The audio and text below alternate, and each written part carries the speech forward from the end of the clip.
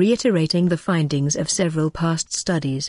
The Archaeological Survey of India officials have officially stated that the World Heritage Monument for Love is indeed turning yellow due to the environmental factors, especially from the carbon dioxide particles released by a nearby graveyard.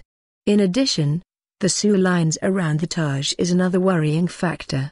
The fire from the Hindu graveyard nearby is emanating carbon and dust particles and other harmful gases, said a statement released by SE officials. These carbon particles combined with toxic gases from the sewer lines and the river Yamuna reach and settle on the surface of the walls of the historic monument, which has noticeably been turning into yellow from its original color white.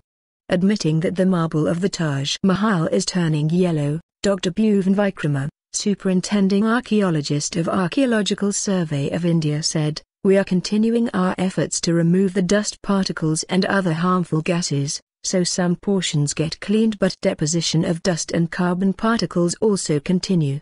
As a result, the process of pollution and cleaning goes on happening in a cycle."